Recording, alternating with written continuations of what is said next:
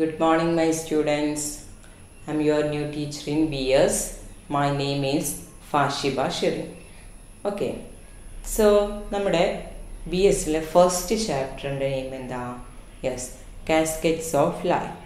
So, today we are learn about our first chapter in BS, Cascades of Life. Okay. എല്ലാവരും ready അല്ലേ? So, നമ്മുടെ text ബുക്കിൽ ഒരു picture തന്നിട്ടുണ്ട്. Picture means ഒരു ടേബിൾ പോലെ എന്തൊരു പിരമിഡ് തന്നിട്ടുണ്ടല്ലേ. അതിൽ എന്താണ് ഫസ്റ്റ് ബ്രാക്കറ്റിൽ കുറച്ച് ക്രിയേച്ചേഴ്സിൻ്റെ നെയിം ഉണ്ട്. എന്തൊക്കെയാണോ? Got, elephant, camel and horse. Yes, ഇത്രയും ക്രിയേച്ചേഴ്സ് അവർക്കൊക്കെ സെയിം ആയിട്ടുള്ള സൈസാണ് അല്ല. ഇതിൽ ഏറ്റവും ദ സ്മോളസ്റ്റ് ക്രിയേച്ചേഴ്സ് ഏതാണ്? Which one is the smallest creature? Yes, ant. Then the next one is goat. Then next one horse. Then camel and elephant. Okay. So ഏറ്റവും ചെറുതാ ഒരു തന്നിട്ടുള്ള അഞ്ചെണ്ണത്തിൽ ഏറ്റവും ദി സ്മോളസ്റ്റ് എന്ന് പറയുന്നത് ആരാണ്? Is of course it's ant. So the biggest one elephant. Okay. So നമ്മുടെ സറൗണ്ടിങ്സിൽ അല്ലെങ്കിൽ നമ്മുടെ ലാൻഡിൽ ദ സ്മോളസ്റ്റ് ക്രിയേച്ചർ ഏതാണ്? Yes, of course, ant ആണ് അല്ലേ. നമുക്ക് we can see our naked I. നമുക്ക് ആൻറ്റിന് എന്ത് കാണാൻ കഴിയുന്നുണ്ട്? നമ്മുടെ കണ്ണ് കൊണ്ട് കാണാൻ കഴിയുന്നുണ്ട്. ലൈക്ക് ഇൻ കേസ് ഓഫ് വാട്ടറിൽ സ്മോളസ്റ്റ് ഓർഗാനിസത്തിനെ കണ്ടിട്ടുണ്ടോ? യെസ്, ചിലതിനൊക്കെ എന്തിന് നമുക്ക് നമ്മുടെ നേക്കഡ് ഐ കൊണ്ട് കാണാൻ പറ്റും. നമ്മുടെ നേക്കഡ് ഐ കൊണ്ട് കാണാൻ പറ്റാത്ത ഓർഗാനിസത്തിന് what you called? Yes, that is microorganisms. So, what do you mean by microorganisms? Yes, microorganisms that cannot seen by our naked eye. നമ്മുടെ കണ്ണ് കൊണ്ട് കാണാൻ പറ്റാത്ത ജീവികളെ വിളിക്കുന്ന പേരാണ് എന്ത്? Micro organism. സോ നമുക്ക് മനസ്സിലായി കണ്ണ് കൊണ്ട് കാണാൻ പറ്റത്തില്ല അല്ലേ. സോ ഞാനിവിടെ ഒരു എക്യുപ്മെൻറ്റിൻ്റെ പിക്ചർ കാണിച്ചു തരാം. Look at this picture. Okay. എന്താണ് കാണപ്പെടുന്നത് ആ പിക്ചറിൽ? Yes, watts called? എല്ലാവർക്കും അറിയായിരിക്കും അതിൻ്റെ നെയിം എന്താ? മൈക്രോസ്കോപ്പ്. സോ മൈക്രോ ഓർഗാനിസത്തിനെ ഒബ്സർവ് ചെയ്യാൻ നമ്മൾ യൂസ് ചെയ്യുന്ന എക്യുപ്മെൻ്റ് ആണ് എന്ത്? Micro organism. Micro organisms are used to view the micro organism. Microscope വെച്ചിട്ടാണ് മൈക്രോ ഓർഗാനിസത്തിന് നമ്മൾ കാണപ്പെടുന്നത്. So why are you not coming in schools? Because of corona അല്ലേ. എന്താണ് corona? Corona is A bacteria or A virus? Yes, corona is A virus. So corona virus ആണെന്ന് നമുക്കറിയാം. ഈ കൊറോണയെ നമ്മൾ ആരെങ്കിലും നേരിട്ട് കണ്ടിട്ടുണ്ടോ? വിത്ത് അവർ നേക്കഡ് ഐ? നോ, നമുക്ക് ഒരിക്കലും കാണാൻ പറ്റിയിട്ടില്ല. സോ കൊറോണയെ നമ്മൾ എങ്ങനെയാണ് കാണുന്നത്? നമ്മുടെ ബോഡിയിൽ കൊറോണ വൈറസ് പ്രസൻ്റ് ആയിട്ടുണ്ടെന്ന് എങ്ങനെയാണ് നമ്മൾ അറിയുന്നത്? Yes, through microscope. അതായത് നമ്മൾ അതിന് വേണ്ടുള്ള സാമ്പിൾ കളക്ട് ചെയ്യും. അതായത് നമ്മുടെ നോസിൽ നിന്ന് അതിന് വേണ്ട സാമ്പിൾ എടുത്തിട്ട് നമ്മൾ എന്ത് ചെയ്യുക? അത് നമ്മുടെ സ്ലൈഡിലൊക്കെ വെച്ച് അതിനെ എക്സ്പെരിമെൻ്റ് ആയിട്ട് സ്റ്റെയിനൊക്കെ ചെയ്തിട്ട് നമ്മൾ എന്ത് ചെയ്യണം? മൈക്രോസ്കോപ്പിലൂടെ നോക്കുമ്പോഴാണ് എന്ത്? കൊറോണ വൈറസിനെ നമ്മൾ കാണുന്നത്. ലൈക്ക് ദിസ് ബാക്ടീരിയ, വൈറസ്, അങ്ങനെയൊക്കെ ഫംഗസ് ഒക്കെ നമ്മൾ എങ്ങനെയാണ് കാണപ്പെടുന്നത്? With the help of microscope.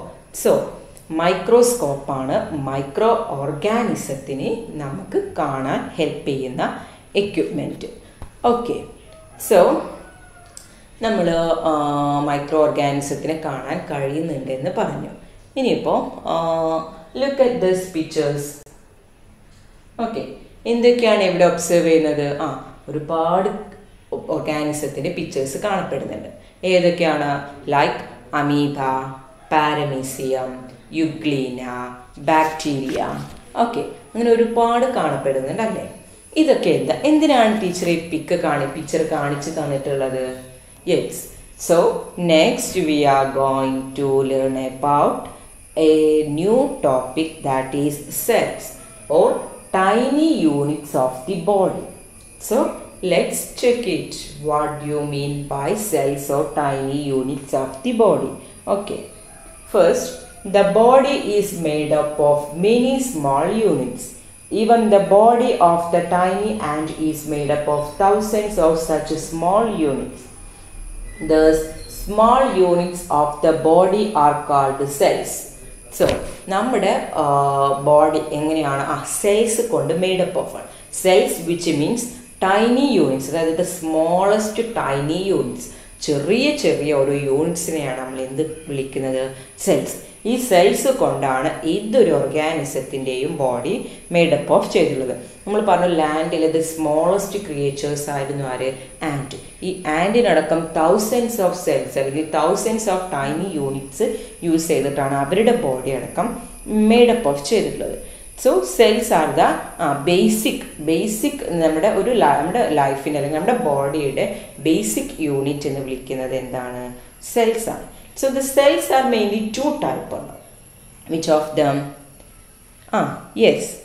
One is unicellular and another one is multicellular. So, teacher നേരത്തെ കാണിച്ചു തന്ന പിക്കിൽ മനസ്സിലാക്കാൻ പറ്റും എന്താണ് യൂണിസെല്ലുലാർ, എന്താണ് multicellular. Unicellular, which means the body is made up of with only one cell. ഒറ്റ സെല്ല് കൊണ്ട്, ഒറ്റ കോശങ്ങൾ കൊണ്ട് നിർമ്മിച്ചിട്ടുള്ള ആ ഒരു ക്രിയേച്ചേഴ്സിനെ അല്ലെങ്കിൽ ആ ഒരു വിഭാഗത്തെ വിളിക്കുന്ന പേരാണ് എന്ത്? യൂണിസെല്ലുലാർ. സോ നമ്മൾ നേരത്തെ എക്സാമ്പിൾ കാണിച്ചിട്ടുള്ള amoeba, paramecium, bacteria, യുക്ലീന, these are the examples of unicellular organism. So multicellular means unicellular, which means they are made up of with only one cell. So multicellular made up of more than one cell. ഒരു സെല്ലിനേക്കാൾ അതായത് കൂടുതൽ cell കൊണ്ട് made up of ചെയ്തിട്ടുണ്ടെങ്കിൽ that's called multi cellular. So നമ്മളൊക്കെ ആരാണ്? Animals, plants ഒക്കെ multi cellular organisms ആണ്. Okay, so multi cellular എന്താണെന്ന് പറഞ്ഞല്ലേ. നമ്മുടെ ടെക്സ്റ്റ് ബുക്കിൽ ഒരു കുട്ടി അവരുടെ ഫാദറിനോടൊരു ഡൗട്ട്സ് ചോദിക്കുന്നുണ്ട്. എന്താണ്?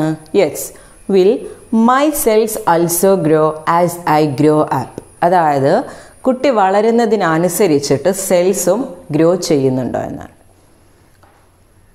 ഒന്ന് ചിന്തിച്ച് നോക്കൂ, അങ്ങനെ ചെയ്യുന്നുണ്ടോ? അതായത് നമ്മൾ ഗ്രോ അപ്പ് ചെയ്യുന്നതിനനുസരിച്ചിട്ട് നമ്മുടെ സെൽസ് ഗ്രോ അപ്പ് ചെയ്യുന്നുണ്ടോ? No. The cells do not grow up with the child. It increases the number while growing.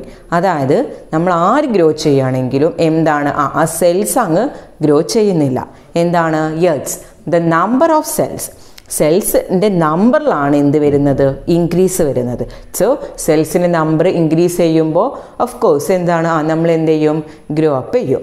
So cells എന്ത് ചെയ്യുന്നില്ല? ഇൻക്രീസ് ചെയ്യുന്നില്ല. ദ നമ്പർ ഓഫ് സെൽസ് ആണ് ഇൻക്രീസ് ചെയ്യപ്പെടുന്നത് while we are growing up. Okay, then next one is നമ്മുടെ different types of cells കാണപ്പെടുന്നുണ്ട്. അതിൽ first one ആണ് cheek cell. ഈ പിക്ചർ ഒന്ന് നോക്കി നോക്കൂ. Observe this picture.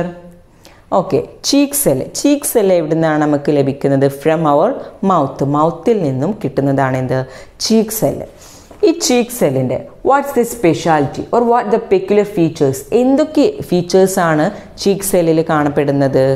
Yes, of course cheek cells are ഇറഗുലറി shaped cells. അതായത് എന്താണ്? ഇതെന്ന് റെഗുലർ ഷേപ്പാണോ, റൗണ്ട് ആയിട്ടാണോ ഇവ കാണപ്പെടുന്നത്?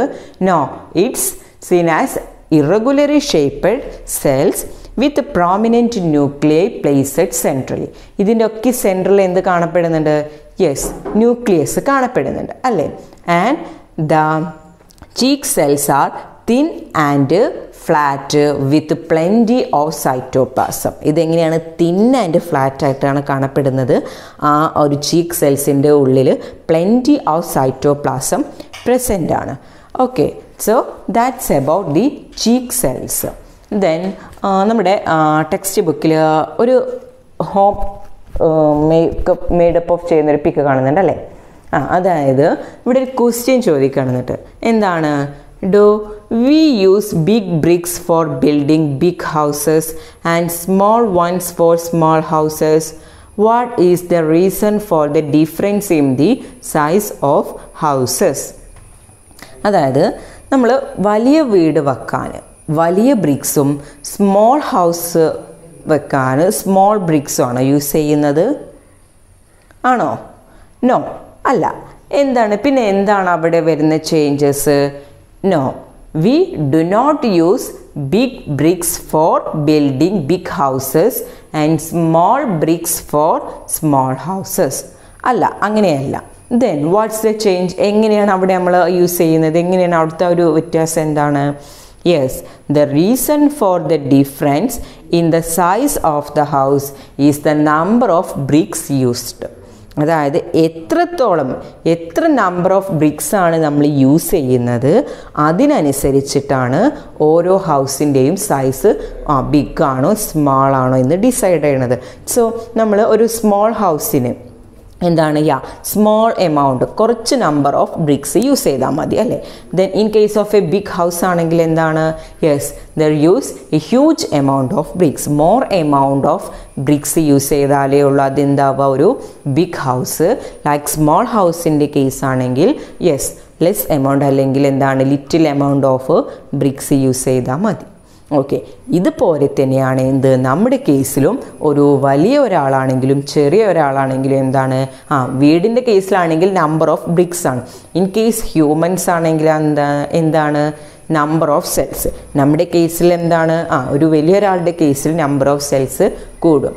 ഒരു കുട്ടിയുടെ കേസിലാണെങ്കിൽ എന്താണ് നമ്പർ ഓഫ് സെൽസിൻ്റെ അളവ് കുറവായിരിക്കും. ഇത് കൂടുന്നതിനനുസരിച്ചിട്ടാണ് എന്ത് ചെയ്യുന്നത് ഗ്രോ അപ്പ് ചെയ്യുന്നത്. Okay, then next different types of cells. നമ്മുടെ ബോഡിയിൽ ഡിഫറെൻറ്റ് ടൈപ്സ് ഓഫ് സെൽസ് കാണപ്പെടുന്നുണ്ട് അല്ലേ. Which of them? ഈ നമ്മുടെ ടെക്സ്റ്റ് ബുക്കിൽ നോക്കൂ. Look at these pictures. Yes, what is this? WBC or white blood cells which is seen in blood. ബ്ലഡിൽ കാണപ്പെടുന്ന ഒരു type സെല്ലാണ് WBC or white blood cells. The next one is cheek cell. അതെന്താ നമ്മൾ മുന്നേ discuss ചെയ്തിട്ടുണ്ടായിരുന്നു. Then different types of cells in human body. നമ്മുടെ ബോഡിയിൽ കാണപ്പെടുന്ന ഡിഫറെൻറ്റ് ടൈപ്സ് ഓഫ് സെൽസ് ആണ് muscle cell and nerve cell or neuron. So നമ്മുടെ ബോഡിയിൽ ഡിഫറെൻറ്റ് ടൈപ്സ് ഓഫ് സെൽസ് കാണപ്പെടുന്നുണ്ട്. ഇത് കൂടാതെയും കാണപ്പെടുന്നുണ്ട്. സോ ഹയർ ക്ലാസ്സിൽ എന്ത് ചെയ്യും ഈ ഡിഫറെൻറ്റ് ടൈപ്സ് ഓഫ് സെൽസിനെയും ഫങ്ഷൻസിനെയൊക്കെ കുറിച്ച് നിങ്ങൾ പഠിക്കും. സോ ഇവിടെ ഏതൊക്കെയാണ് ഡിഫറെൻറ്റ് ടൈപ്സ് ഓഫ് സെൽസ് എന്ന് ജസ്റ്റ് ഒന്ന് അറിഞ്ഞിരുന്നാൽ മാത്രം മതി. Okay, so that's all.